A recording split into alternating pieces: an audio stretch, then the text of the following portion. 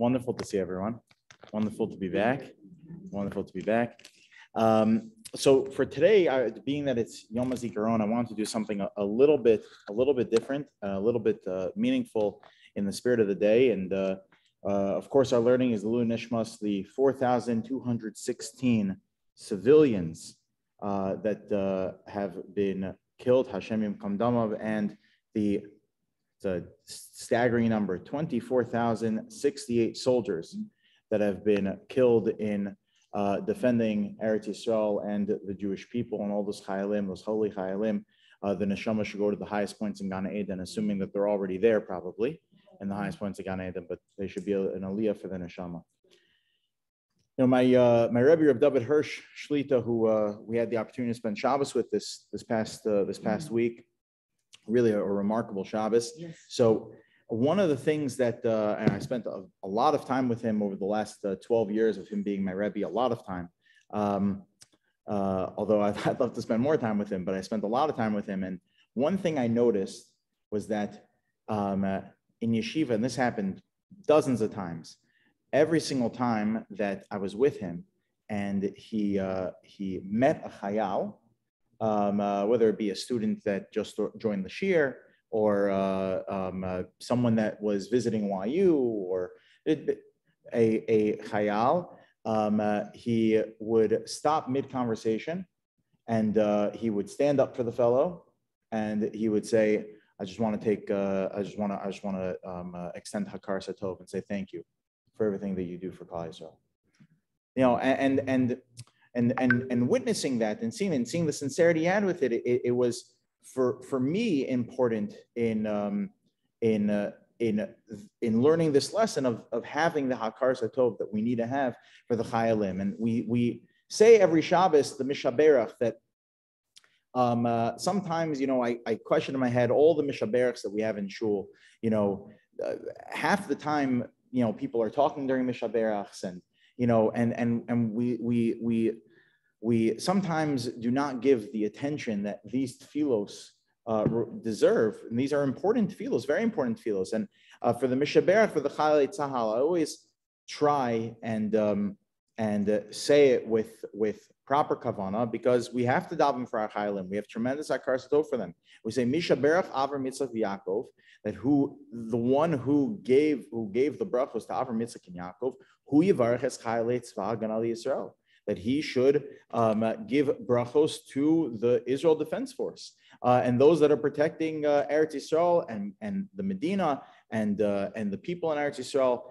And it's something that we have to daven for on a daily basis, and we have to be able to have that Hakar Satov properly to focus our tefillah. So what I want to do today is I want to provide just a few thoughts that we can perhaps carry with us, one or two ideas that we can carry with us for when we are davening for the chayalim, hopefully not just once a week in shul when we read the Mishaberach, but every single day davening for the chayalim. Just some things to consider, to think about, to frame our perspective on what the Hakar Satov we have for the chayalim is. We know the Medrash tells us, number one is we know the Medrash tells us that Ein Yisrael Nigalin Ad Shiu Aguda Achas, that the Jewish people will not be redeemed until we are one solid unit, until we're unified. Now, it doesn't mean that we need uniformity. In fact,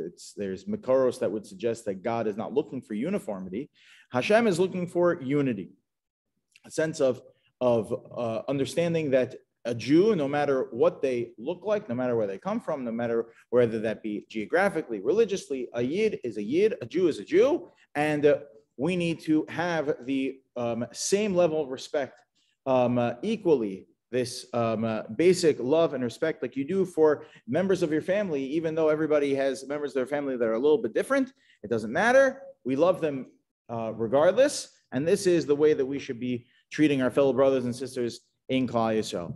And if you take a look, the Rambam makes it clear that perhaps Chayalim represent this more than any other member of Klal Yisrael. The Rambam, the Holy Rambam, 1138 to 1204, perhaps arguably the greatest of the Rishonim, where the Rambam All the Rishonim are great, but the Rambam was unique, where he is talking about a prohibition that is it is a prohibition. It's a startling prohibition, but it's a prohibition of nonetheless of being scared in battle. That a chayal, when he's out in battle, fighting a milchemetz mitzvah for Klal Yisrael, when he is waging war, defending the Jewish people, there's a prohibition of being scared. The Rambam writes the following: Mi ha'ish hayira v'rach levav. That the Torah says that someone who is yira v'rach levav, they're nervous and they're of weak heart, of weak constitution. So then they shouldn't fight in battle. Kimashmo, that basic meaning, they're nervous. They're nervous people. The Rambam's referencing that's a machlokas between Rabbi Yossi and Rabbi Akiva as to what the definition of a soldier who should not be in battle. So he's assuming like Rabbi Akiva, it means someone who's just frankly nervous. That's it. Such a person shouldn't be in battle. Which, by the way, the average soldier is not nervous. Last night we had the HaZikaron event here at the shul, and Tzvi Goldenberg was sharing some of his reflections, and someone asked him, "Were you scared?" He said, "When you're in it, you just become numb. You become numb of the whole experience, and you're just there. You have to do your job. You're not even thinking about, you're not nervous, you're not scared. You just have to do your job." And that's exactly what the Rambam's talking about. He says that, however, a person who is not able to handle it, she'ein belibo koach la'amod b'kishrei ha'milchama, that someone who doesn't have that constitution to be able to withstand the terrors of war, so then they shouldn't be there. That once a person goes into battle, yishan al mikva Yisrael, their focus should be over protecting the Jewish people, umoshio be'es tzara, and that Hashem will protect them in this difficult situation. V'yada she'al yichud Hashem hu'osa milchama, and knowing that I am here to do my job for the sake of Hashem. V'yasim nafsho bekapo v'lo yira. They should protect their souls, and they shouldn't be scared. And now this is the key line in the Rambam. And they shouldn't think lo be'ishto, about their wife they left at home, v'lo be'banav, and they shouldn't think about their children. Ella yimcha zichronam milibo, they should completely eradicate all the memories of their family from back at home. V'yifne b'chol davar lemilchama. Remove all of your thoughts, all of your distractions from your mind, and focus on your job at hand of the war. Rav Avram Yitzchak HaKohen Cook, Zecher Tzaddik V'Kadosh Livracha, who was one of the first chief rabbis of the British Mandate in the land of Israel, and Rav Kook was a tremendous genius. He was a great leader. He's an incredible Talmud Chacham. Almost unsurpassed in his day, arguably the most influential Talmud Chacham in the last 100 years of the last century. And he passed away in 1935. When Rav Kook was learning in Volozhin Yeshiva, he was probably the most prized student of the Rosh Yeshiva, the Netziv, from the Naftali Tzvi of Berlin. In fact, the Netziv, generally speaking, the minhag in Volozhin is that students were not wore tefillin all day. Great tzaddikim wore tefillin the whole day. There are some great tzaddikim in Yerushalayim, for example, they wore tefillin the entire day. Rav Scheinberg wore tefillin the entire day. I think Rav Neventhal wears tefillin the entire day. There are some great tzaddikim that wear tefillin the entire day. And the minhag in Volozhin, nobody wore tefillin the entire day because Rav Chaim Volozhiner felt that the students in the yeshiva were not at the level that they would fall into the category of these great tzaddikim to wear tefillin the entire day. The only student in Volozhin Yeshiva that was allowed to wear tefillin the whole day was the Netziv let Rav Kook wear tefillin the entire day. He was mamash tzaddik. Every day he studied 60 pages of the Talmud in depth. 60 pages of the Talmud in depth. Most students in yeshiva, they're lucky if they can cover 30 pages of the Talmud in depth over the course of the year. That's considered like a star pupil. If you can cover 30 over the course of a year, he covered 60 every single day in depth. Rav Kook was an incredible mind, an incredible person. So he asks a question on this Rambam. He says that it's so odd, the Rambam saying, don't think about your wife, children, and that which you left at home. Don't think about any of that. You would think it would be the opposite. You want to motivate yourself, right? So you want to motivate yourself that you're going to make it back home. So the way to motivate yourself is, I'm going to think about my wife. I'm going to think about my children. I'm going to, right? I would think that's a great motivator. So why would the Rambam say that you particularly have to leave all of those memories of your wife and children out of your mind to focus on your job at hand at the war? So Rav Kook said, because when someone is a chayal, what they are doing is when they go out into battle, they're there to be mekadeshem shemayim. They're there for the sake of heaven. And when you're there, you lose your status. This is where Rav Kook writes. You lose your status of being a yachid, of being an individual. Rather, you are representing all of Klal Yisrael. You're representing all of Klal Yisrael. And therefore, your mind is not on your particular family, but it's on all of Klal Yisrael. All of Klal Yisrael becomes your family. You're fighting for all of Klal Yisrael. It doesn't matter what they look like. It doesn't matter what their politics are. It doesn't matter. All of that, it just becomes inconsequential details when you're out fighting. When you're out fighting, it does not matter. The fellow sitting next to you in your platoon it could be that he is a Chiloni, or he's a Haredi, or he's a Dati Leumi, or that doesn't matter. At that point, he's your achiv, he's your brother, and you're there to do the same job.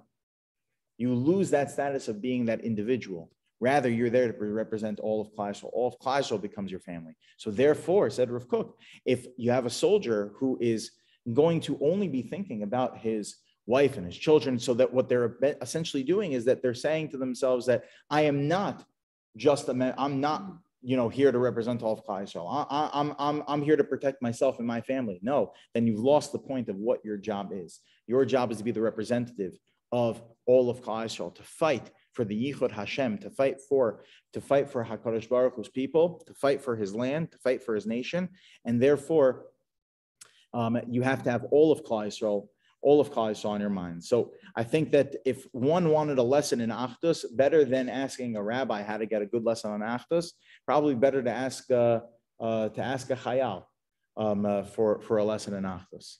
I think because they figured it out. This is what the Rambam. That's part of the definition of being, according to the Rambam, it's part of the definition of being a Chayal is to have this kind of an Achdus. So I think that's number one. Yeah, of course. Can you tell us the source of this Rambam? Like what Rambam? Sure. It's in the Mishnah Torah, in the 7th chapter of the Laws of Malachim, and it is the last entry in that chapter. Yeah, sure. So I think that's number one. Number one is, especially when we're going to be davening, right? We daven 3 times a day at Semach David Avdecha Meir Tatzmiach, asking for the final redemption to come, asking for Mashiach to come. I think that based off what we're saying now, I think that there is nothing wrong with having some intentionality when you're saying that tefillah, particularly asking Hashem to look at the zechus of all the chayalim and the achdus that they represent. We want Mashiach to come, and we know in Yisrael Nigalan Achi Aguda Achas that the only way Mashiach is going to come, the final redemption is going to come, is once we have this kind of a unity, once we have proper achdus, we can turn to Hashem and say, Hashem, we as Klal Yisrael perhaps are ready. We have 24,068 examples of those that gave their life for achdus, right? And that is, and that perhaps is enough of a zchus to bring Mashiach. So I think that's I think the first thing we can think about in having, number one, the hakar satov for the chayalim, but also how to channel that into our tefillos, I think, is focusing on the achdus that the chayalim represent. Yeah, there's that part in Devarim where it says which people should be excused from being. Yeah, that's what this Rambam is. There's the one, if you're afraid. It's interesting. It sort of assumes that somebody could adopt that attitude of that. I think they could adopt it. Obviously, you could sort of picture it in the heat of things, but they have to be prepared to have that attitude. Even if you sort of think of a fresh recruit, maybe wouldn't have. Yeah, well, I think you learn the lesson very quickly. I think you can I think certainly you could be taught the Achdus, but I think that I think it's you figure it out very quickly. You figure it out very quickly. That's what our Rabbi Rav Govich Shlita, who fought in Sahel. He's a Rosh Yeshiva at YU. He married us. He was our Masada Kedushin. He fought in Sahel. He fought in '82. His roommate in yeshiva in KBY in Karen Biavna is a Hesder yeshiva where they learn in yeshiva, and they're also on the in the reserves. And his roommate has been MIA since '82. Yeah. Yehuda Katz, I think, is his name. His name's Yehuda Katz. I think you can look him up. Yehuda Katz. I'm pretty sure Rav Govich told us this, and I don't know if it's still the case, but I'm assuming it is, that KBY left his bed and his room exactly the way it was, waiting for him to come back. So Rav Govich told us that there are two places. There's two places that you'll always find Achdus. Two places you'll always find Achdus. Number one is on the battlefield. It says there's all the politics, all of the hashkafas, it all just falls away. It all melts away. Achdus is you'll never find a better place than the battlefield, he says, and in the hospital. Those are the two places, he says, that you can learn a lesson in Achdus. So that's number one, is focusing on the Chayalim's Achdus that they represent. Number two is we know that we know today is Yom HaZikaron, but the name Yom HaZikaron, I think, is a borrowed term from a much older Yom HaZikaron than the Memorial Day that we're observing today. It comes from the Torah. We know that there's already a Yom HaZikaron, Rosh Hashanah. Rosh Hashanah is called Yom HaZikaron, right? And we say it in Musaf, right? Yom HaZikaron Hazeh, the day of remembrance. Now, what we're talking about there is that we're asking Hashem to remember the Schus Avos, remember all of our merits when going through the judgment. Hashem, remember all the Schus Avos, remember all the merits of our forefathers have carried, and B'schus, all the Avos. Hashem, you should give us a proper judgment. It's part of one of the main themes of Rosh Hashanah. In fact, it's one of the three main themes of Malchiot, God's kingship. Malchiot, Zichronot is number two, the remembrances of the Schus Avos, of the merits of our forefathers, and Shofrot is number three, the shofar, that intense tefillah with Hashem. It's Yom HaZikaron. Rosh Hashanah is Yom HaZikaron. And when in Rosh Hashanah, when we are going through the Zikaron, there is one Zikaron, there's one merit that we always come back to. We always come back to is Akedas Yitzchak. That B'schus Akedas Yitzchak hu ya'anenu. That Hashem should answer us, Hashem should give us proper judgment in the merit of Akedas Yitzchak. And in fact, we say in the tefillah the following: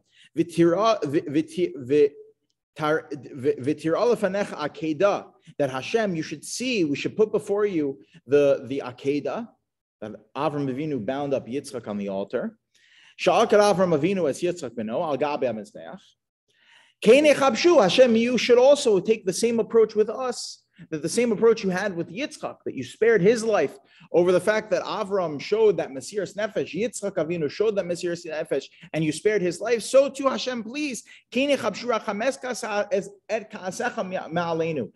you should remove all anger that you would have on us as well.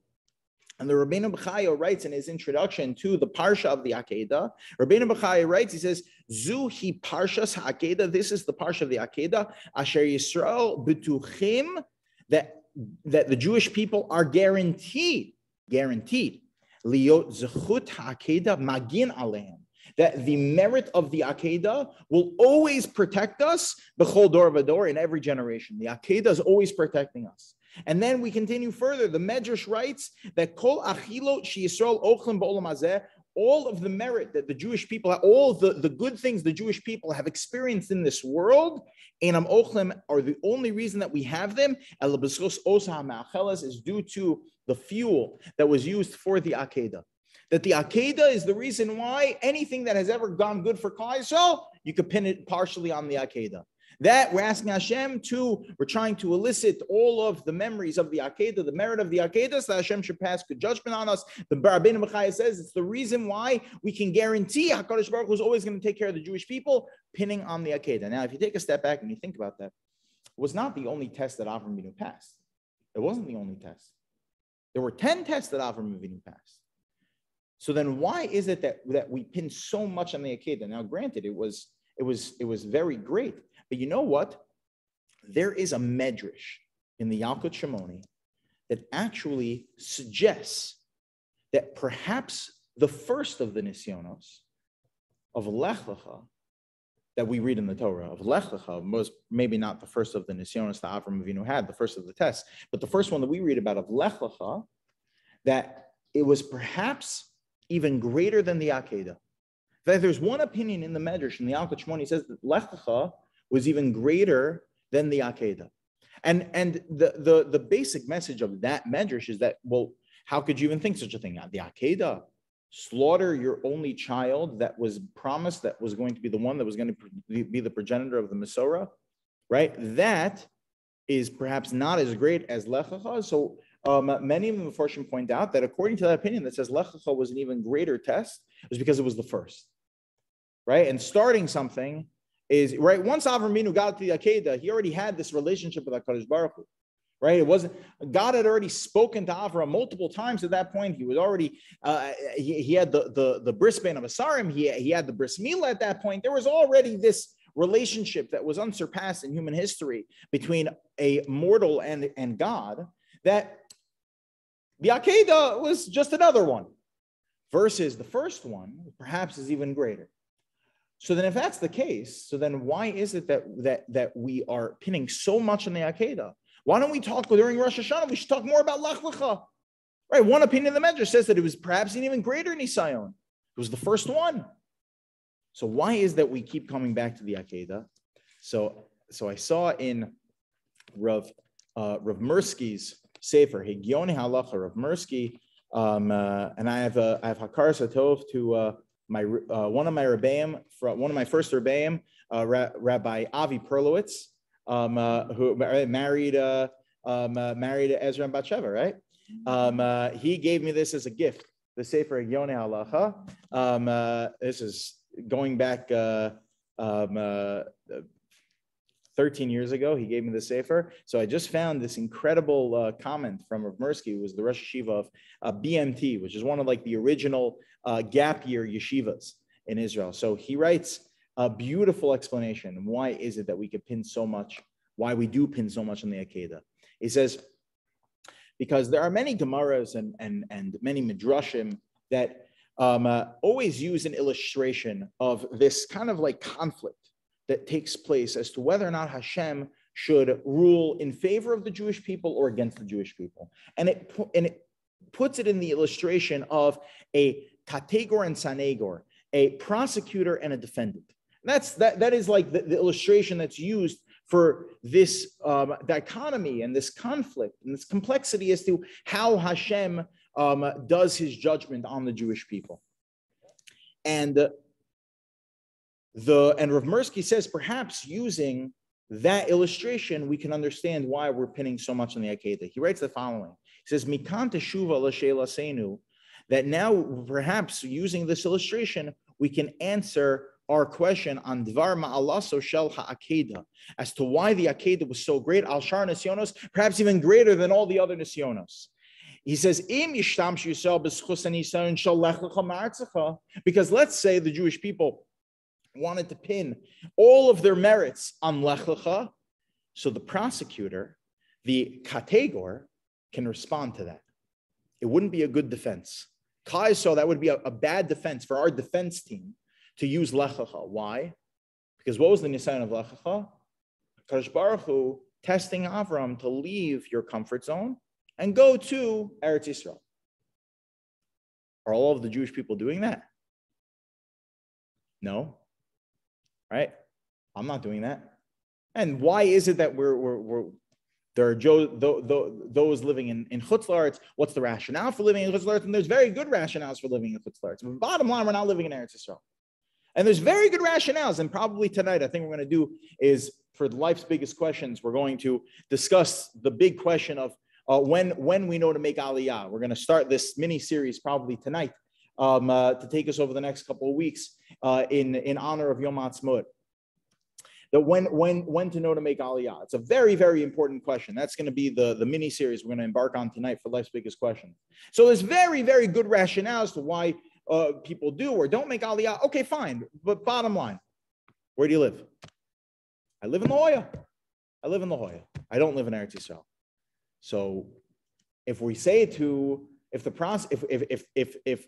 our defense team is gonna say to the judge, to HaKadosh Baruch Hu, you should give merit to Klal Yisrael based off of the fact that Avram Avinu did lechacha, what's the prosecutor, what's the category gonna come in and say? Yeah, but are they still doing it? No. Some of them are, but not everybody. So it wouldn't be a good defense. No, it's Eretz Yisrael. You're going to Eretz Yisrael, sure. So then what defense can we use in our favor? If we go through all the tests, there's one that we continue to do, and not only continue to do, but we have compounded the Nisayon. We've made it even greater, and it's been exponentially multiplied times an unquantifiable amount, perhaps even beyond the original Akedah itself. You know what that is? Klal Yisrael giving their life for HaKadosh Baruch Hu. And that's something that continues to happen. So our defense team is much smarter and says, we are going to come to you, Hashem, and say, Hashem, answer our tefillos, give proper judgment to the Jewish people. B'schut Akedat Yitzchak. There, the prosecutor has nothing to say about that. There's nothing to say. What are you going to say? They're not still doing it? They are. This is what Ramersky writes. He says, Rak b'nisayon ha'akeda, kisheba am Yisrael, lazhir zechut nisayon zeh. When we come before Hashem and say, Hashem, answer our tefillos over the merit of the Akedah, kan mishtateg ha'kategor, here, the prosecutor needs to sit down and the defense attorney stands up and he says, he says to HaKadosh Baruch Hu, he makes his argument, he says, Akedos she'em misfar lahem. We have an unquantifiable amount of Akedos that continue to take place in Klal Yisrael. L'man chana v'shiva b'neha ad kedush eitach v'tat. Going back to the earliest parts of our history, all the way to the Crusades, v'ad me'onei ha'inquisitia, and all of the Akedos that happened through the Inquisition, v'ad kedoshei ha'shoah, and all of the kedoshim, all of the Akedos, the 6 million Akedos that took place by the Shoah, v'ad mesiras nafshim shel chayalei Yisrael, and every single chayal that steps up to the plate. Every single one of them, it's Akedas Yitzchak happening over and over and over again. Eilahem banav shel Avram Avinu, says the Sanegor, says the defendant. These are the children of Avram Avinu. Shemasru nafsham al shimcha yisparach. That this is what the Jewish people do. We sacrifice our lives for the sake of HaKadosh Baruch Hu. Kan. Here, the prosecutor has no response. And that's why we always come back to the Akedah. So I think this is number 2. Number 2 is that we want to have Hakaras Hatov, and we want to be able to focus our tefillos to daven for the Chayalim. What we're saying to Hashem when davening for Mashiach is, Hashem, look at every single Akedas Yitzchak that happens on a daily basis in Klal Yisrael. And b'schus Akedah hu ya'anenu, Hashem, you're going to bring Mashiach. That's unbelievable. That's unbelievable. And there's an incredible story that I'll read that I've shared in the past, but it is worth reviewing this story on every day. This is an incredible story about Professor Alman, Professor Alman and Rav Gusman. So Rav Gusman, just a little bit of backstory. Rav Gusman, Rav Yisrael Zev Gusman, Zecher Tzav V'Kodesh L'Vracha, is a Holocaust survivor. When he was 17 years old, he was appointed to be one of the Dayanim, one of the rabbinical judges on the highest rabbinical court in Eastern Europe, on Rav Chaim Ozer Grudinsky's Bezdin. I mean, it's just being able to be appointed to that Bezdin. It's like being appointed to the Supreme Court. He was 17 years old. He was a mind like you wouldn't believe. When you read his Sfarim, Rav Hirsch Shlita enjoys his Sfarim a lot. Rav Shefter enjoys his Sfarim. I've learned from his Sfarim a lot, especially on Bava Metzia. His Sfarim are incredible because the breadth and depth of his knowledge is just like you're clearly reading someone that was from another generation. It's unbelievable. So Rav Gusman, he survived the war by hiding in the forest for 8 months. I think Rav Hirsch told the story over Shabbos, over how he was able to have a karsatov for all the vegetation that was in the forest because it saved his life. And after the war, he first came to the United States, had a small yeshiva in Brooklyn, and then later made Aliyah and started yeshiva Netzach Yisrael that's still functioning today on Rehov Ramban in Rechavia. On Rehov Ramban, yeshiva Netzach Yisrael. It's been the building has been updated. And it's a beautiful building, a beautiful base measures. They have an incredible library. I was at the yeshiva a few years ago. It's an incredible library, and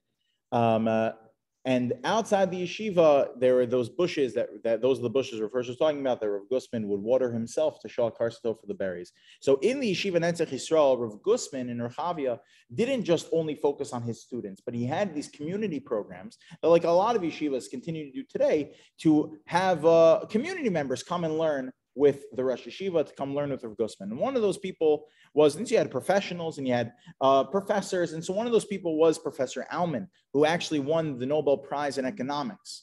It was a very, very smart man. One of his nephews was a close friend of mine from Edison, New Jersey. So anyway, Professor Alman and Rav Gusman shared a very close relationship. So that's all the backstory we need for the story. So I'll begin reading. This is an article. This story appears in many, many different places. This particular version of the story, but they're all pretty much the same.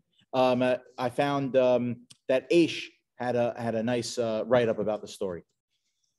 The year was 1982. This is the same war that Rav Goldvich and his roommate Yehuda Katz were fighting in.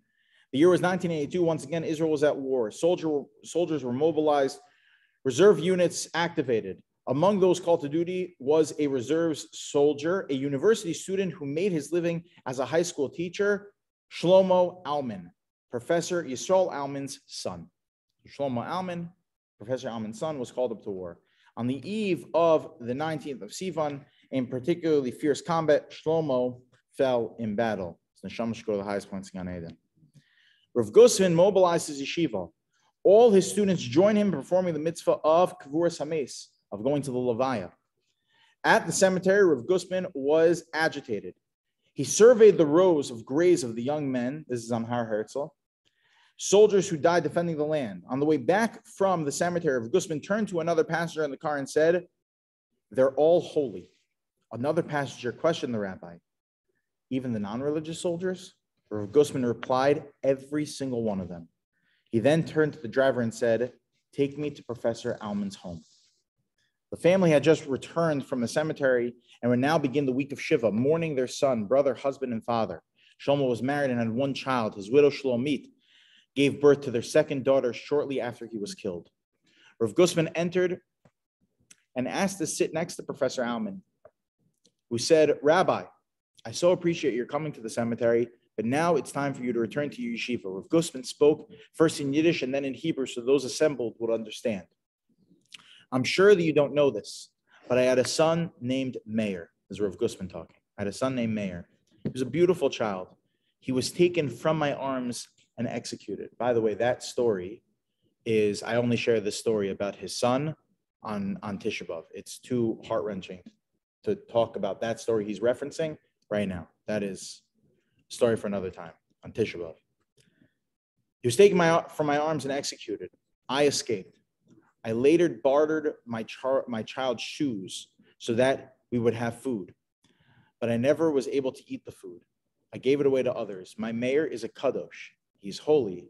He and all 6 million who perished are holy. Rav Gusman then added, but I will tell you what's transpiring right now in the world of truth in Gan Eden in heaven. My mayor is welcoming your Shlomo into the minyan and saying to him, I died because I am a Jew, but I wasn't able to save anyone else.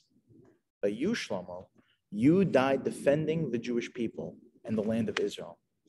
My mayor is a kadosh. He is holy. But your Shlomo is the shliach tzibor. He is the chaza in the heavenly minyan. Rav Gusman continued, I never had the opportunity to sit shiva for my mayor. Let me sit here with you for just a little longer. That, I think, is the perfect illustration for what we're talking about of the Akedos that continue to take place for Klal Yisrael. That in and of itself is what we're trying to elicit. That mercy from Hashem is what we're trying to elicit in Mashiach's imminent arrival, God willing. So that's number 2, is to think about and consider how the Chayalim are like Yitzchak Avinu on a daily basis, being placed on the altar, sacrificing themselves for Hashem and for Klal Yisrael. And we have tremendous Zakar Satov for them. Number 3.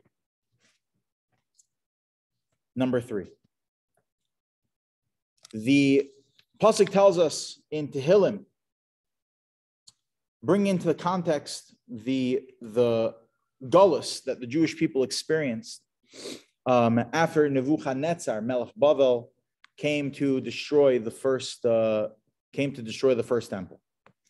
On the Haras Bavel, Sham Yashavnu, that on the rivers of Babylon, we sat there, Gam Bachinu B'Zachrenu Es Zion, and there we also cried in remembering Zion, remembering Yerushalayim.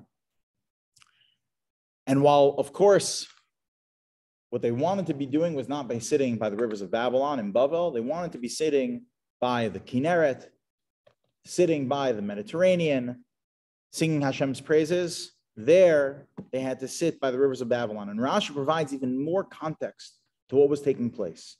On the Aras Babel Sham Yishavnu, Rashi says, Kishiranu Lagola, that we went into exile. Ushalom Nebuchadnezzar Harasha, Hashem should eradicate his name. Ushalom Nebuchadnezzar, Shiashiru Lo, that the Levium should sing to him. Imagine this Russia. After he overthrew the Jewish people, sent them into exile, he asked the Levium, sing for me, Kamo Shahayu Mishorim Aladuchan, the same songs you sang in the temple. This is what Nebuchadnezzar is asking them to do. It's horrible, horrible. But I have a question on the pasuk. Why is it that it's on the Aros Bavel, Sham Yashavnu, that there we sat by the rivers of Babylon, Gam Bachinu, and we also cried, B'Zachrenu Es Zion, remembering Yerushalayim and Eretz Yisrael. Why don't we say, Sham Yashavnu V'Bachinu? There we sat and cried. What's Gam? Gam is also. It's like 2 separate actions.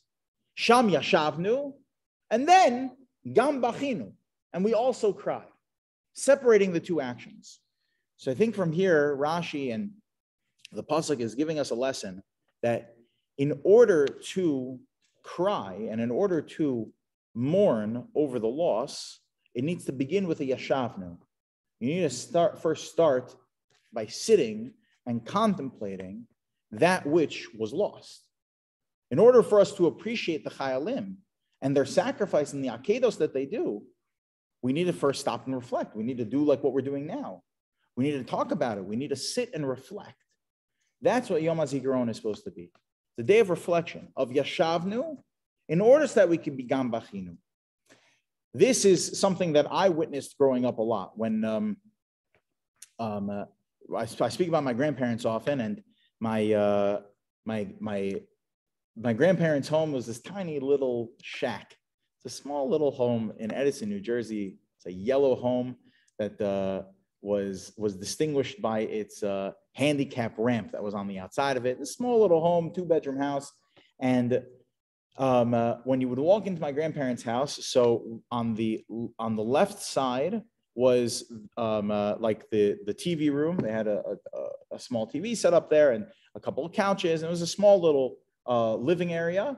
And then it would enter into this long hallway, not very long. The whole house was not very big, but it was a long, narrow hallway that you would walk down. You'd pass the dining room on your right side. My grandparents' bedroom would be on the left side. You continue down the hallway a few more steps. You come to the kitchen and then the back nook in the house. That's the entire layout of the house. And when we would come into my grandparents' house, my grandmother would always open the door, and it's like she just won the lottery, that she gets to see you again, even though she just saw you a few hours before. It was like she won the lottery all over again, that she's able to see you and give you another kiss and give you something to eat. And so it was always like this, like an event opening the door at my grandparents' house. Like it was always like she opened the door and it's like, hello, like it was always this major big help. But sometimes she'd open the door, and instead of us running in, she'd come and almost like quiet us down.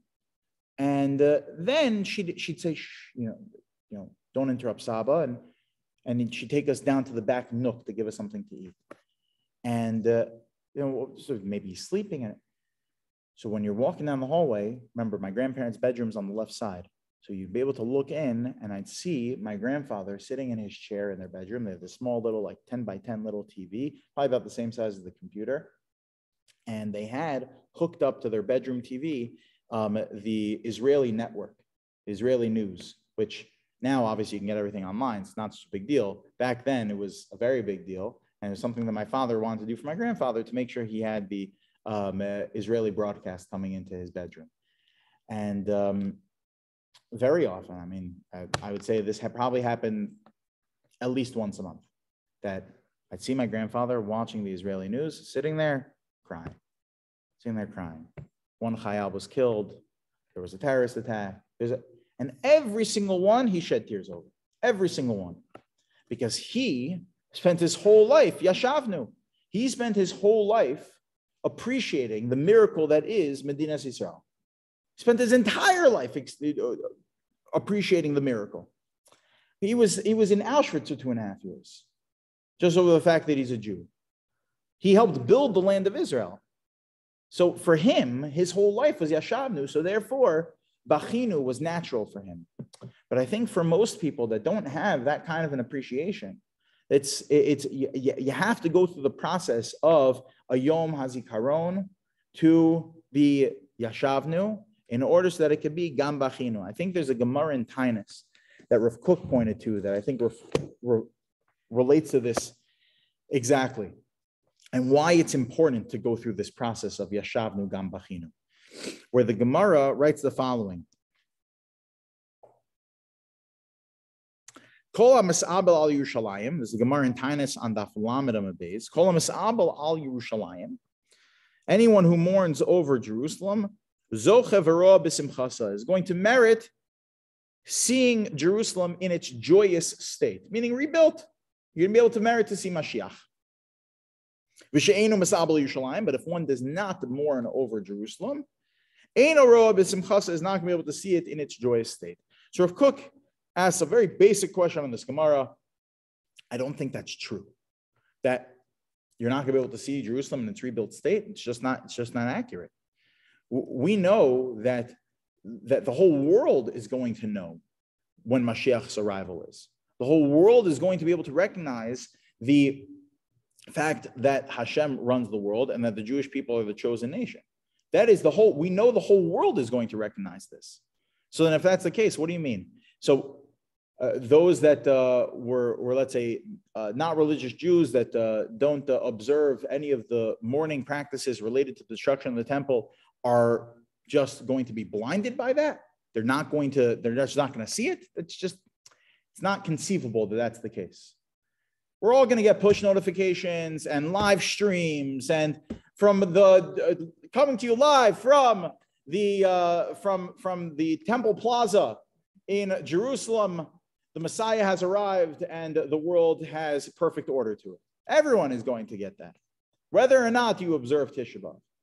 So then what does the Gemara mean? So Rav Kook pointed to one of the words in the Gemara that people maybe skim over a little bit. The Gemara says, Kol Masabel Yerushalayim, that anyone that mourns over Jerusalem, Zocha V'roa, not that you're going to be able to merit and see it binyana, in its rebuilt state, but rather, the Gemara says, bisimchasa, in its joyous state. Rav Kook pointed out that everyone's going to see it. It's just a matter of what it's going to mean to you. That when Mashiach finally comes, so those that are going to be spellbound are the ones that put in the most amount of tears on Tisha B'Av. Those that are really going to be just completely enthralled and of a joy that is just perfect, unadulterated, unbridled joy is the families and the parents of Chayalim, of survivors of the Shoah, of those that really take into account what it is that it means to be in Galus. Those are the ones that are going to be Zocha V'roa B'simchasa, in its joyous state. That is why it is so incredibly important for us to have a day like this, to be Yashavnu and Gam Bachinu, to go through the process of appreciation, to go through the recognition of what the Chayalim are doing in their akedos that they're doing on a daily basis. We have to come to that appreciation, because otherwise we're not going to be able to have the same appreciation when finally we see the results of all of that Mesiras Nefesh, of all that sacrifice, of all those tears, of all of that mourning, of all of the terrors that Klal Yisrael went through, that when finally we're able to see the light that comes at the end, the Or HaGadol, the Or HaGanos comes back to the world. So in order for us to appreciate that light, so we need to go through the process of Yashavnu V'gam Bachinu. So I'll just close by mentioning my Rabbi, Rav Hershel Shechter Shlita, Klal Yisrael's Rabbi. He points out that it's the basic reading of the Gemara in Sanhedrin that we're experiencing the flowering of the redemption right now. We're seeing the beginning of the redemption. He says that it's a basic reading of the Gemara. The Gemara in Sanhedrin points out that there are three key elements that are required for us to experience the full redemption. The three key elements are, number one is that we need to appoint a melech, which the basic understanding of that is that there needs to be a government in the land of Israel. Number two is that the Jewish people need to set up an army to fight against Amalek. We need to set up an army against anyone that is against us. We need to have an army. And we need to engage, and number three is we need to engage in battle until Mashiach finally comes. That's what the Gemara says. The Gemara in Sanhedrin on Daf Chav Amud Beis. So the Gemara says that. So of course, it's obvious then we are experiencing Aschalta de Geula. We're experiencing the beginning of the redemption. And I think by focusing on these three things, by focusing, number one, on the Achdus, the unity that is represented by the Chayalim, the fact that they're not thinking about what they left at home because they're thinking about all of Klal Yisrael, the Achdus that they represent. Number two is by, and using that as a model. Number two is through the schus of the Akedas Yitzchak that is taking place on a daily basis, that is an exponential Akedas Yitzchak that's happening to an unquantifiable amount on a daily basis, that through the schus of all of those Akedos, like the son of Professor Alman and all of the great Kedoshim that have died by defending the Jewish people, by standing up for HaKadosh Baruch Hu, for the Jewish people and his land. So that is number two, the second thing for us to focus on and for us to have Hakar Satov over. And number three, and hopefully to elicit the mercy from Hashem over, to bring the Mashiach. And number three is by going through the process of Yashavnu Gam Bachinu, of reflecting and then being able to come to the appreciation of what the Chayalim do. So then we're going to be able to experience Roa B'Simchasa. We're going to be able to be Zocha V'Roa B'Simchasa, seeing Mashiach in not only its rebuilt state, but also in its joyous state. So today we sit so that we can better appreciate the Aschata, the Geula that we're experiencing.